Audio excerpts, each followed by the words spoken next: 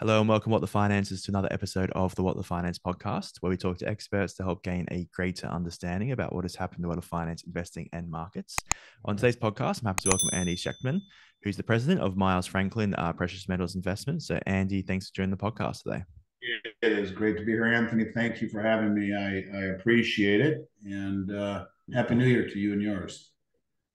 Same to yourself. And yeah, I'm really looking forward to this conversation. So it seems as if, and I was mentioning this before, that your message is really resonating with so many people across the globe, talking about that, I guess, the direction of our current monetary system and actions that central banks have been making over the past 5 years or so. So maybe can you explain your thoughts on what has been happening behind the scenes over this period? Why maybe you think it's happening and what impact this will have. I know that's quite a bit, but yeah, just start wherever.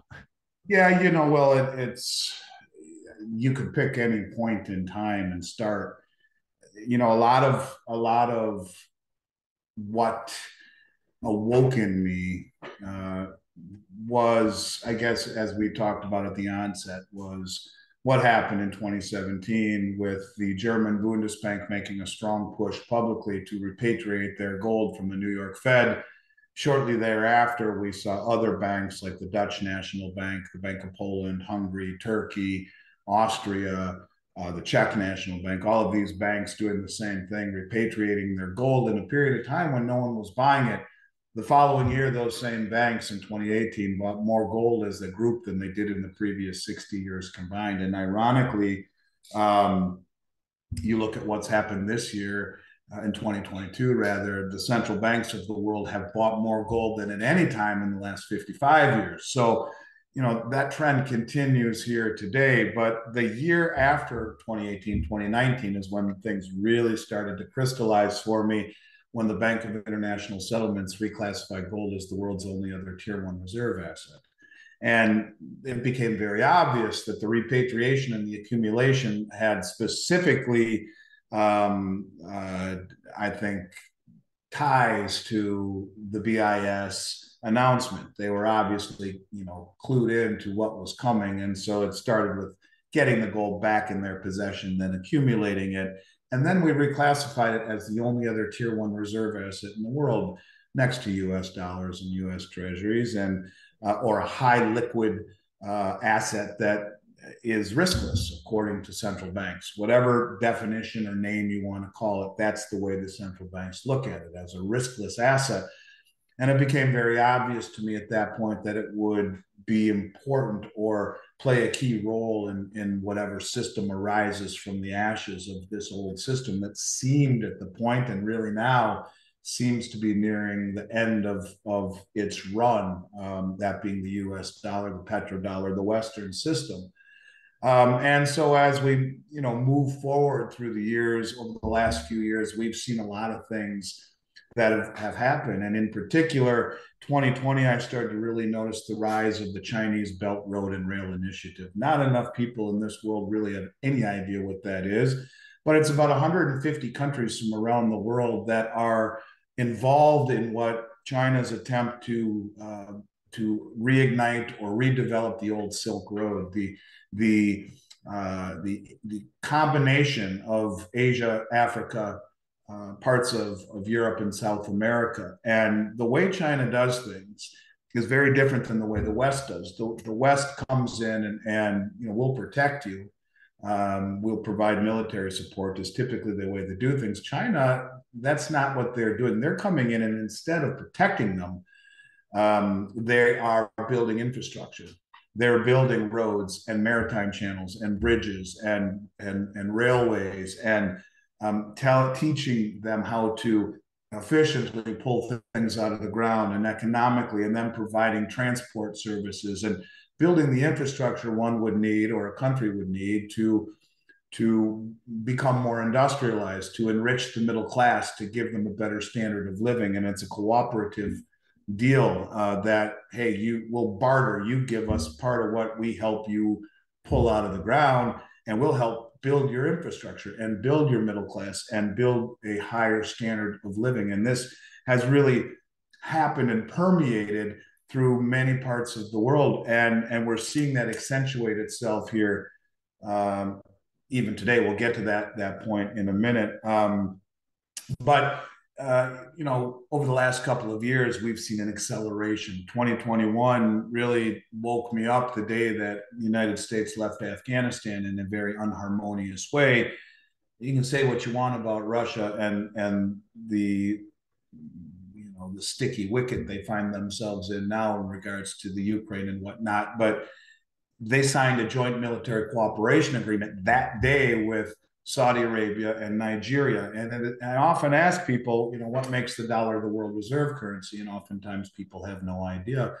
And in my mind, it's the protection of the Saudi kingdom. And for that, the arrangement that OPEC agreed to sell oil globally in dollars. It has created a synthetic demand for the dollar since 1974, where every country on the planet Earth has had to own dollars in order to buy oil through OPEC. And so it really has been our protection of the Saudi kingdom that has given us the petrol reserve standard, because as history has shown us, in 1971, when we closed the gold window, went off the gold standard, went back on our promise to the world, where from the end of World War II until 1971, we promised the governments of the world that they could always exchange their dollars for gold at a fixed rate of $35 an ounce. And when President de Gaulle of France started to call us on that, sending warships to New York Harbor filled with dollars and demanding gold, we gave it to him, but it bled down such a precipitous portion of the gold held at the Treasury that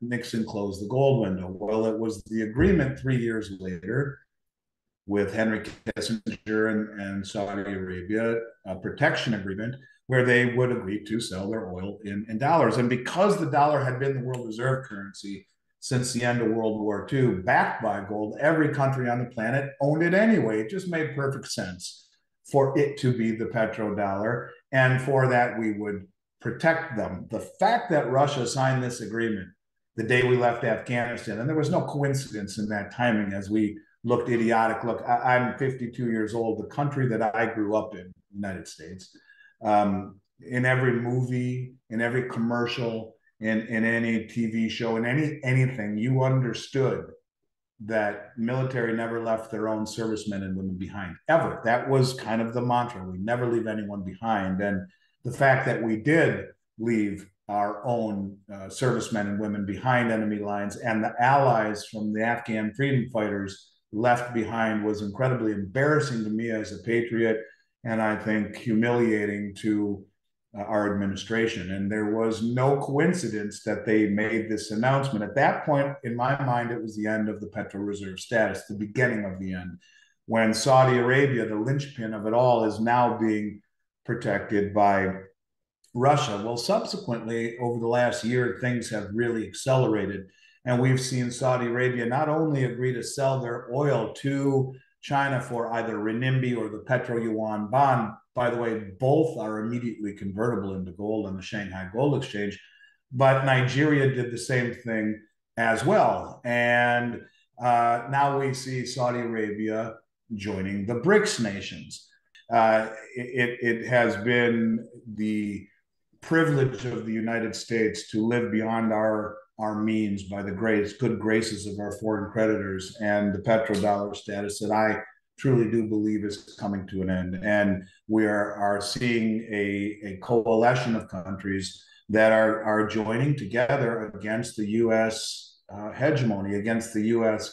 hypocrisy. Now, it's not just the U.S., it's you folks too in the U.K. and in the EU, to a specific point. The weaponizing of the dollar, it was, in my opinion, kind of the coup de grace, if you will, for countries around the world to say, that's it. We can't trust the West anymore if we have to worry about our money and our assets being sanctioned, right?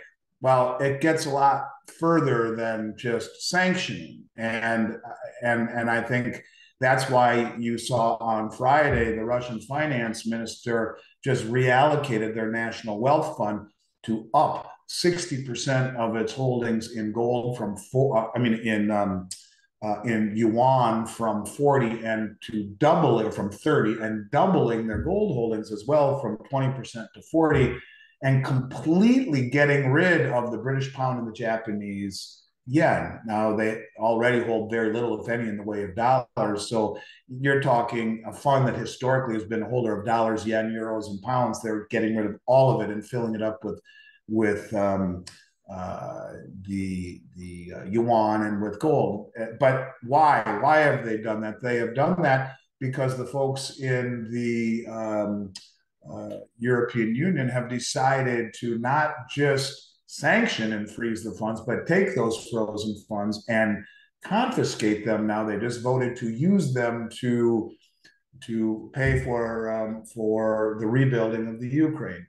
This is making countries like China, as an example, who has sold 150 billion in bonds in the last 6 or 7 months, every month in a row they're selling, and all the other countries like Saudi Arabia, who has now pledged to join the BRICS nations, or Turkey, who has traditionally been our ally, or Egypt, or all of these countries that are now joining the BRICS nations, saying, "Are we next? Is it going to be us?" You know, you're seeing Xi Jinping certainly up the rhetoric on his desire to reunify China with Taiwan.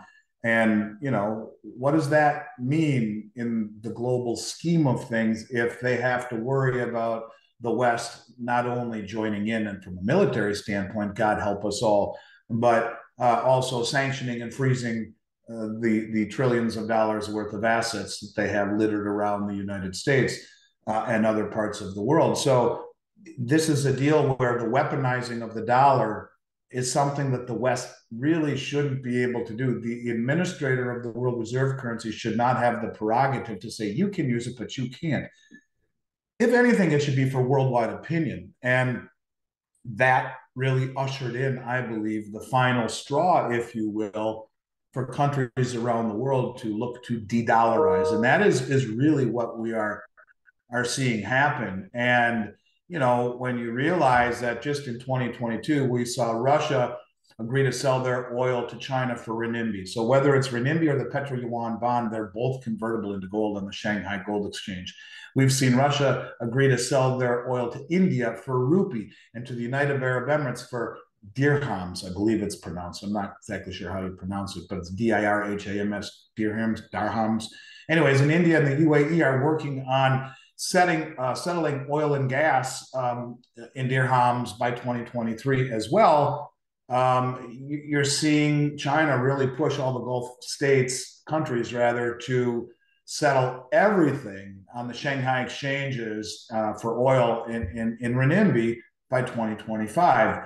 And so you're moving away from the petro yuan. And so I think you put it all together. What you have is an incentivized world to build an infrastructure, whether it be the Belt Road Initiative, whether it be the Shanghai Cooperation Organization, whether it be the BRICS nations. You're talking 80% of human population joining together against the Western, centuries-old Western hypocrisy, dominance, hegemony, pick your word, pick your adjective. And look, this is an environment where these countries in and of themselves never would have been able to even dream of doing this. When the West, when the United States was dealing with the Middle East way back when they were striking these agreements, these were poor, undeveloped nations. Now they're very wealthy, developed nations, and their aspirations and intentions are very different. They want respect. They want equal footing at the table. And I think they will get that with all of these countries joining together to form what will be an incredibly formidable force, not only militarily, but also from an economic perspective, much greater GDP than we could ever have. And a system, as Zoltan Pozsar, the Credit Suisse analyst, calls, who used to work for the New York Fed, a system called Bretton Woods 3, a system dominated by commodities. And you know, we've heard already that the BRICS currency, which will be a reserve currency, will be pegged to a basket of commodities, not just currencies. So it's a new era that is being ushered in. And what has happened over the last year or two has been an acceleration, a real acceleration in how fast this is happening. And it's really quite concerning and quite frightening as far as I'm concerned. I don't think we've seen anything yet. I think 2023 will be the year of the BRICS. And I guess only time will tell. But I will tell you that it's very shocking how fast the ball is spinning. What started out as in 2019, when I was talking about this, a monthly event or a semi-monthly event, now seems to be every single day there's a new piece of information that supports this linear progression of events that ultimately leads to de-dollarization and a removal of the dollar as the singular world reserve currency, replaced by a coalition of countries where instead of debt and debt instruments and a strong military backing the world reserve standard, it will be 85% of human population with a much bigger military, with a much bigger economy, and commodities pegged what I believe would be to a central bank digital currency. In other words, the new BRICS currency, I believe, will be central bank digital currency. And they will use that technology to show the world on a distributed ledger, look, this is what is pegged by every country to the new currency. It is backed by commodities, and every one of these countries has equal footing at the table. And when you look at the BRICS nations, they rotate their presidency. It's not just one country that has all the say. And so that's what will make it work. It's the hypocrisy and the hegemony and the bully that needs to be stood up against that's bringing everyone to the table. It's the pegging of commodities to the new currency that will make it work. So that's where I think we are. And heading into 2023, I think it will only accelerate from every corner of the BRICS universe.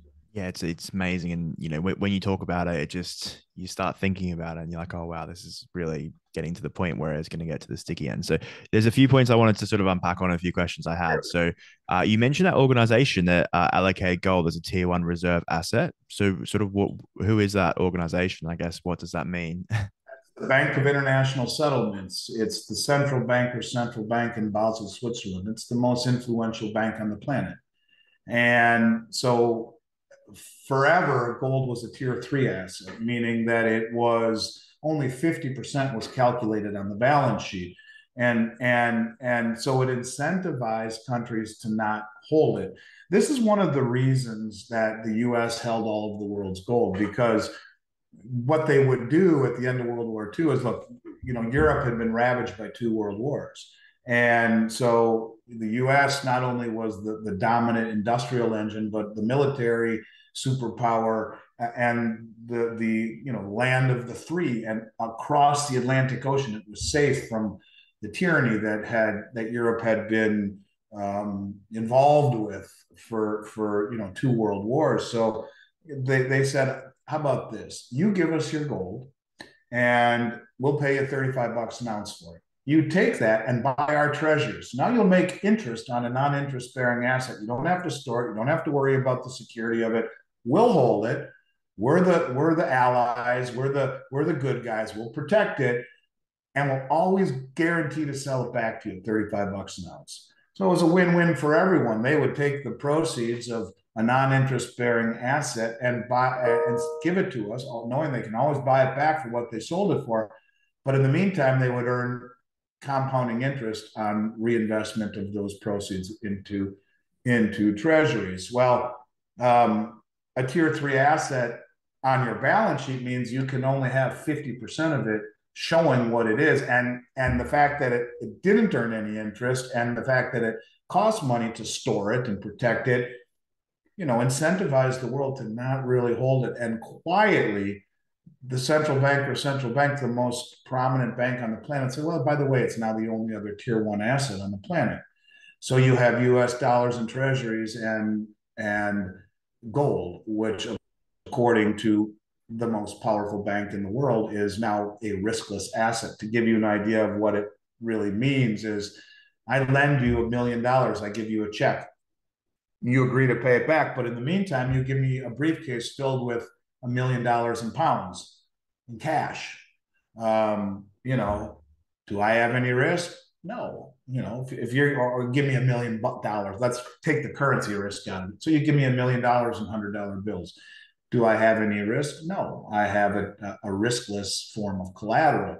Um, that's more or less what they're saying tier one is. It's an asset that has no risk according to the central banks. And so if nothing else, it becomes very prominent in my mind in what is coming next. And when you realize that, the BIS is no one to play with. This is a country that, or a bank that has told all of the member banks that by 2025, they all must have an operational central bank digital currency.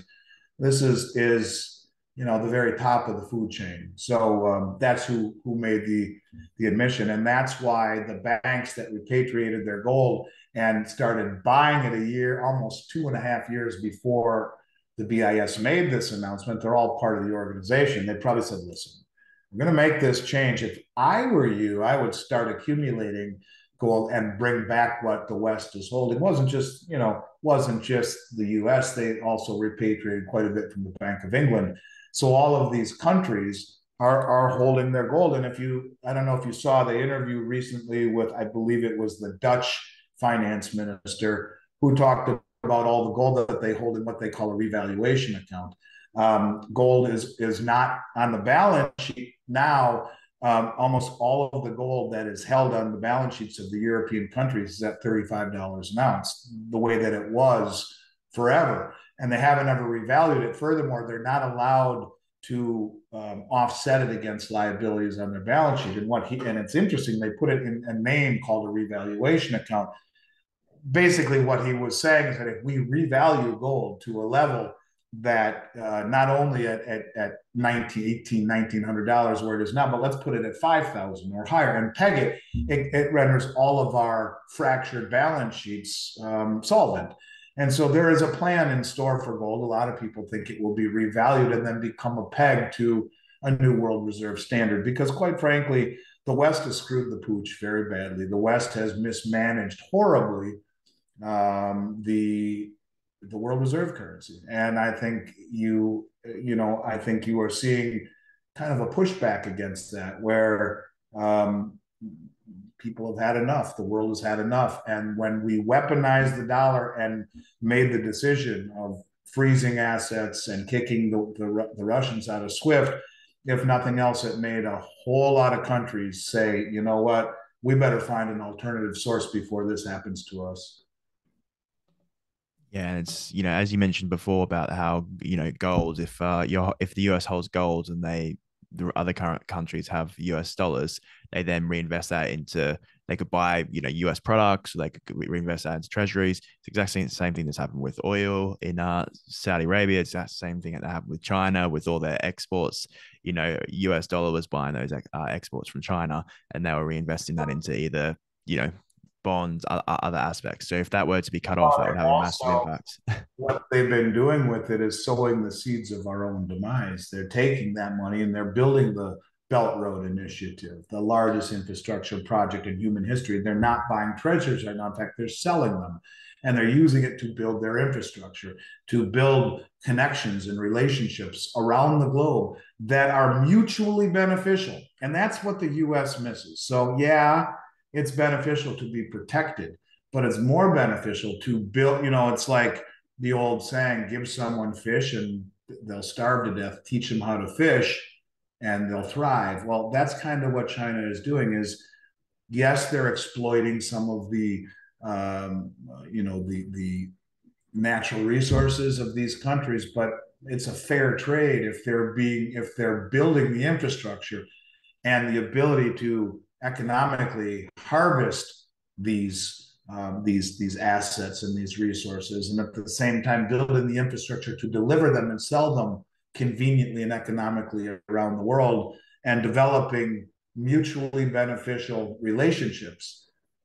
It's a plan that works, but all of it against a common theme, the common enemy who has ruled the world for a long time. And I think these countries kind of want their say at the table. And it's a lot easier to beat the West financially right now than it would be in a hot war with nuclear weapons. Like, you keep hearing that we are being pushed to the brink of war, where Xi Jinping is talking about readying his country for war, and the provocations of Russia and Biden says if Taiwan is attacked, we will defend them. You're looking down the barrel of a very, very big gun, and I really hope that our leaders are not that idiotic that we provoke these countries into escalating a war to which we really don't want to get involved in. And so, yeah, I think it's kind of reached the late stage innings, if you will, of the Western dominance in the world, and the rest of the world is pushing back and using commodities and a common mistrust of the whole Western system that is bringing everyone to the table and will be the glue that makes it work. So, when I started talking about this a few years ago, I had no idea at how fast it would unfold, and it seems to be unfolding day by day by day in a much more rapid progression than we've ever seen. And now, interesting enough, we're talking about moving away from the petrodollar. Biden got up and told the members of the Paris Climate Accord that not only will we pay $200 billion to developing nations for the pollution that we've created, which is just idiotic, but that we will continue to move away from fossil fuels and combustion engines into a green environment. Well, the president of Indonesia, who has been an OPEC member since the early 1960s, just came out and said that he's calling for an OPEC-style cartel for battery metals for electric vehicles. Where are all these rare earth metals mined? In Asia. Then 99% of them, maybe not that much, 90% of them, the majority of all of them in the world. So, I don't know how well we've thought this plan out, but I can tell you that why would OPEC and why would Saudi Arabia want anything to do with us when 85% of the world is not going green, but the portion of the world that is destroying their way of life is? And that's why you have to ask yourself, these idiotic moves that they are making, were they intended, or are politicians and leaders just that stupid? What I mean by that is we're $150 trillion in debt between Medicare, Medicaid, Social Security, government, military pensions, and our $30 trillion debt that can never be paid back as interest rates rise. So how about find a villain?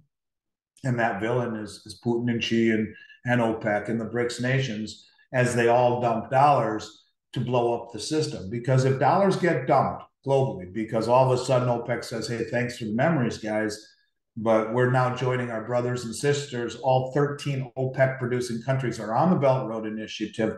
Over half of them have already joined BRICS. Most of them have intended to join BRICS or said they're going to join BRICS. They will, but they will all have I think, treaties, whether they're in BRICS or on the Belt Road or part of the Shanghai Cooperation Organization or whatever brings them to the table, they will trade with one another outside the dollar. And when OPEC says, hey, thanks for the ride, it's been great, you guys have protected us for 50 years, but just as the Royal Crown Prince of Saudi Arabia told the world the other day that China is now their most important priority for oil trade, not only this year, but for the next 50, when they come out and say arm in arm on a stage that we are now going to only sell oil for the new BRICS currency or for the Chinese renminbi or the petro yuan bond, whatever it may be, bang, just like that. The whole world says dump dollars now, sell as the dollars crater and find their way home in an inflationary tsunami here to the West, to the United States.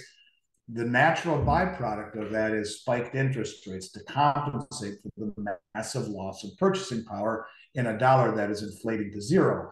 And so as that happens, the problem becomes that everything in this country, the three pillars of wealth that make people feel enriched, stocks, bonds, and real estate, are all inversely correlated to that event. So if you wanted to blow things up, like Klaus Schwab talks of a great reset, there is no better way to do it than incentivize the world to dump dollars and to lose the petro reserve status. And when that happens and those dollars hit our shorts, game over. In a matter of hours, markets would be trading limit down, or a matter of minutes. And you can throw the fourth pillar into that, and that's dollars. All four pillars of wealth disintegrate, and in a matter of a very short period of time.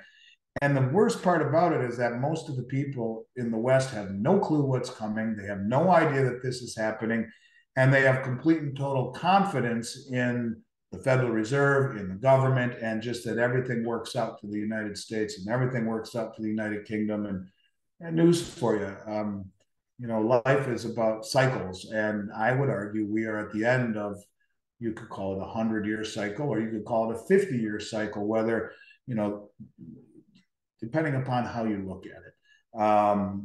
We closed the gold window in 1971. We're already living on borrowed time, as traditionally there's about a 40 to 50-year time frame where currencies hold as world reserve. And the fact that we went off the gold standard 52 years ago, we're on borrowed time. And I think it's just a matter of time before these countries join together and issue something to attempt to challenge the West. Won't be easy, won't be pretty, but when it happens, watch out. It'll be a religious experience for a lot of people who are completely and totally ill-prepared and caught off guard.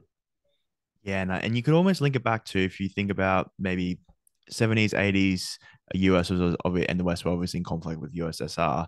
So basically, if they didn't help these countries, those countries go to USSR. So that was the real, they had to go in, they had to maybe almost look away if they were doing atrocities, because for them it was a life or death situation. But the last 30 years, the US has really just been able to do what they want. They haven't had any competition. If you didn't want to play their game, they could just basically sanction you, not fund you, and then your economy will collapse. But now, yeah, now China is that other option. This BRICS is that other option.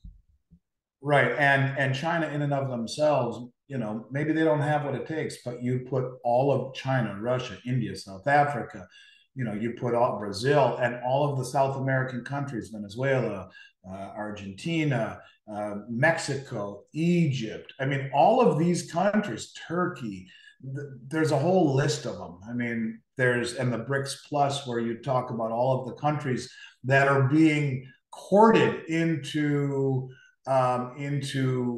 joining the BRICS nations. It's extraordinary. And it tells me that, look, the majority of the world is looking to de-dollarize and find other options to what's going on here in the West, and has been going on for a very long time. And I just think that most of the countries that really don't jibe with the West have had it, and they are using this as a real strong rallying cry to come to the table. And so, in and of themselves, not a chance. Put them all together, they become very formidable. Yeah, definitely. So you mentioned before how you think most traditional assets probably aren't going to do too well once this blows up. You mentioned, potentially speculative real estate, equities, bonds, etc. So how do you think people would be able to protect their wealth? I'm assuming that you're thinking precious metals. Is there anything else? And then maybe why precious metals? And then what else are you thinking? There are very few things in this environment that I think will allow you to sidestep what's coming, because they're all inversely correlated to a rise in interest rates. I mean, traditionally, when things got frightening, people would buy U.S. Treasuries. Well, even with the rise in interest rates right now, the U.S. Treasury on the 10-year note is 4%, with inflation at least double that. And if you were real about it and you look at the real CPI numbers the way they used to be calculated, probably about 4 times higher inflation is, which strips out food, energy, and housing. Since 1980, they've changed the numbers to fit their inflationary agenda. But where do I think it's going? I don't know where you go to be safe other than precious metals. I try to be objective. I try to poke holes in what I'm thinking. There are very few places that will in a bear market of this magnitude. Let me put it to you this way: he or she who loses least wins. And it's not about, because everyone's going to get their ass handed to them, everyone. And it's not about return on your money. It's about return of it. you're going to see the housing market collapse. You're going to see the bond market collapse. You see the whole problem. Really, the whole problem, Anthony, as I see it, is that the manipulation of interest rates for all of these years has created tremendous distortions and misallocations in resources and capital, and price discovery. And when you look at the amount of money that has been created, I mean, look at the Federal Reserve's balance sheet since 2008, when it was 800 billion after the great financial crisis, to over 9 trillion here today. All of that was invested in U.S. Treasuries and mortgage-backed securities, which all that really did was depress interest rates and incentivize more speculation, incentivize more malinvestment, and blow up asset prices to levels that are unrealistic. So there is a long, long way down. And when you talk about just how far down it is, I mean, the Fed talks about quantitative tightening, where they're going to start to sell off their balance sheet. Well, they promised us they would do 95 billion a month. They've done nothing of the sort. But if they did, at 95 billion a month, it would take nearly 8 years, 7.8 years, to just shrink the Fed balance sheet back to where it was prior to the pandemic. That's still not, I mean, you're talking a long time if you go back to what it was in 2008 at, call it 100 billion a month. So what's that? 10 months would be a year. So you're talking 90 months. 90 months it would take you to go back to where it was in 2008. So look, it's a long time any way you look at it. And that's just the very bare minimum. And that's if the numbers they told us are correct. When you talk about the money that they created over the last 3 years, they printed more money in the last 3 years than the entire history of the country preceding it. So it's created massive distortions. So where do you put your money? Do you put it into real estate when real estate got crazy high and the lowest interest rates in human history? And when rates rise, what is the real value of that property? Do you put it in stocks and bonds, where the bond market is at the tail end of a 30-year bull market, where when I started in this industry in 1990, interest rates were 9%.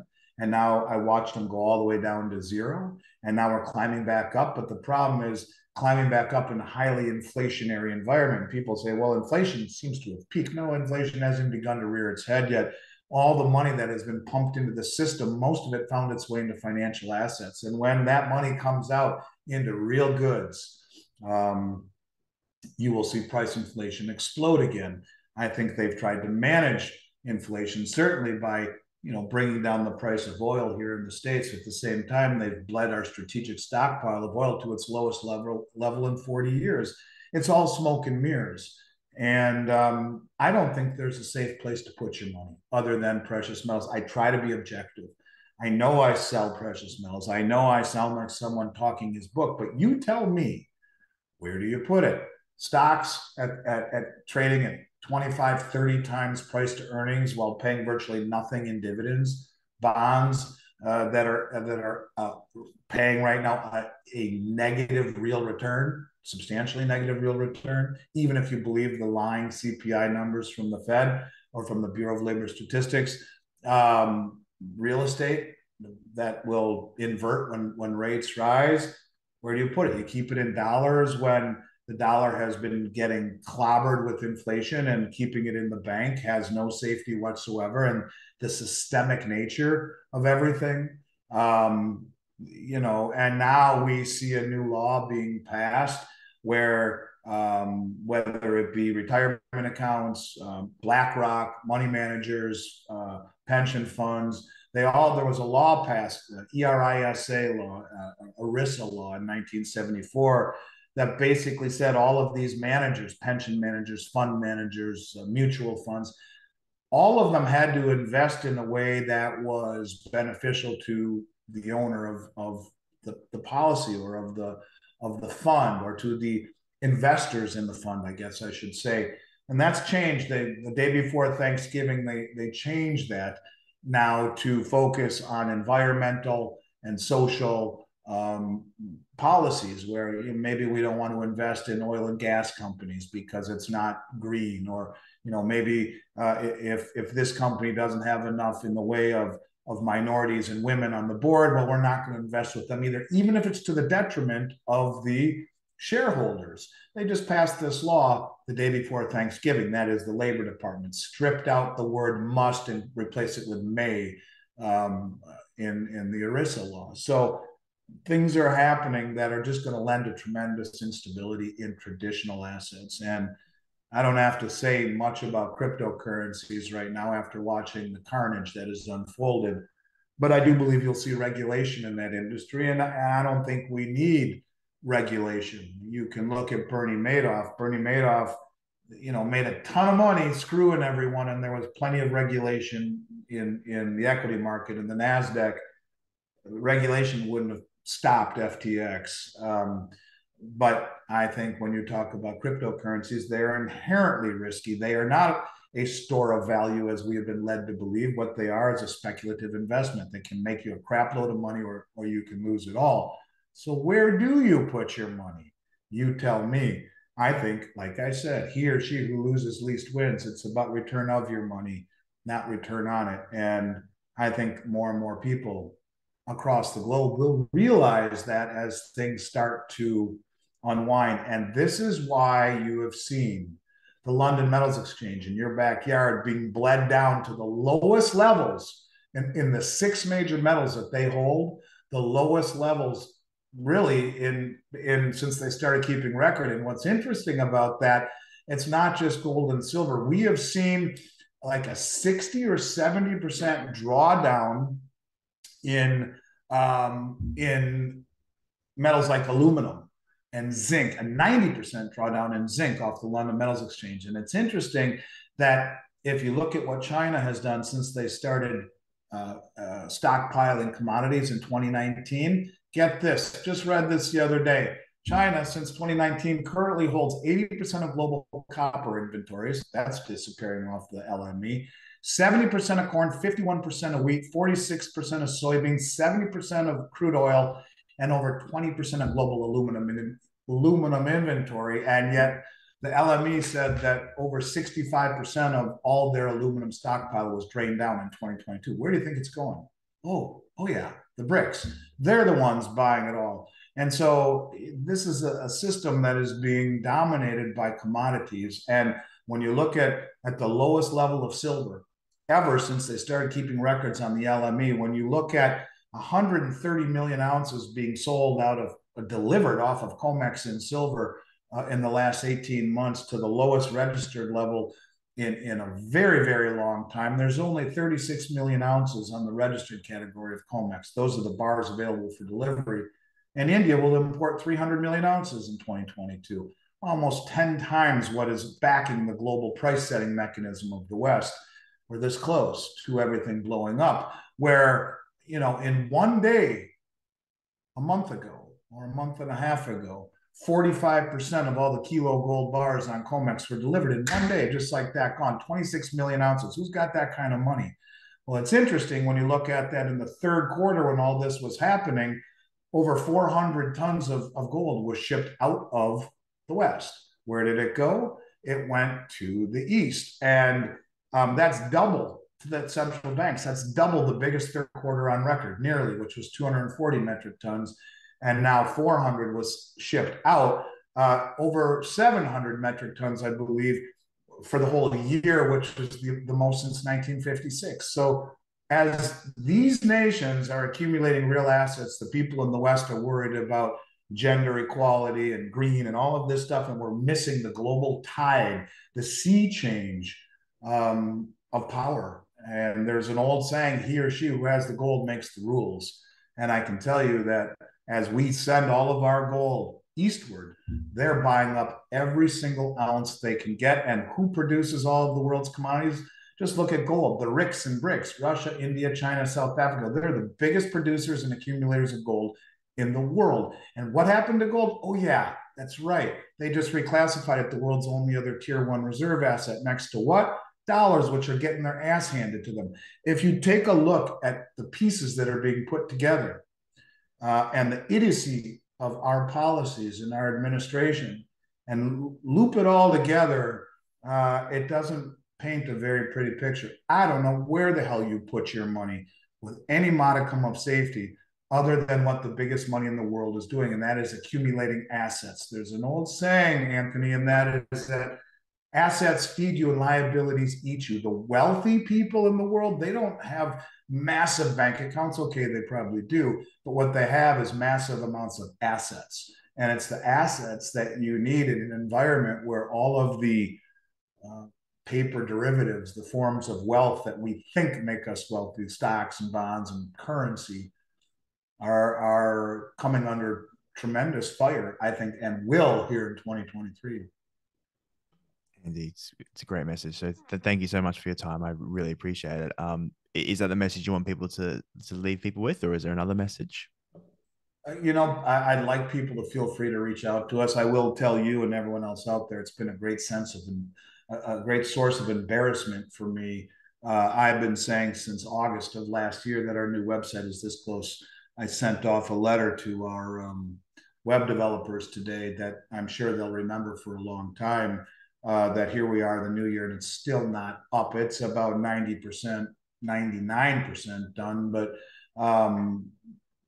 things that need to be put into place aren't. Our new website, which will have all the bells and the whistles, and you'll be able to purchase online, will be up and running very soon for those people in the United States. We're not able, unfortunately, to ship to the UK, but we can to Canada and the US. And in the meantime, certainly send us any questions if you want an up-to-date price sheet here in the West to info@milesfranklin.com. We do have a website that doesn't list prices, but we will never be undersold.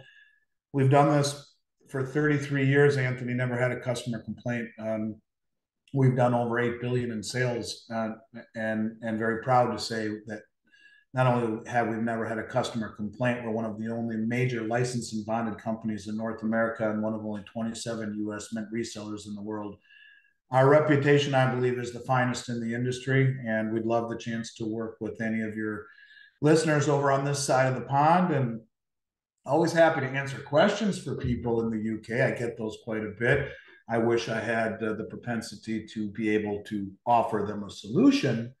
Unfortunately, at this point, we don't. But unless they want to store stuff here in one of our 7 or 8 North American vaulting facilities with BRICS. So other than that, I do appreciate being here. I'd love to come back on again, and I wish you and yours a very happy, healthy new year.